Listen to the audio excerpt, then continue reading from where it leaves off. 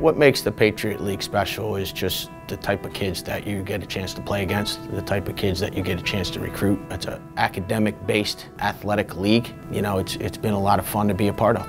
I think that the Patriot League's emphasis on academic really mirrors what we're trying to do here at Loyola. It's a good fit for us. It's helped us to recruit a really high academic, student athlete.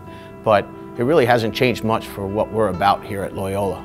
We want to push kids to be the best that they can be. We expect them, our team GPA to be as high and each year to push it to be 3.0 plus. I've been very excited that our GPA continues to rise, and I think part of that is because of the Patriot League, because of the kids we're bringing in. I really feel strongly that academic success and athletic success go hand in hand.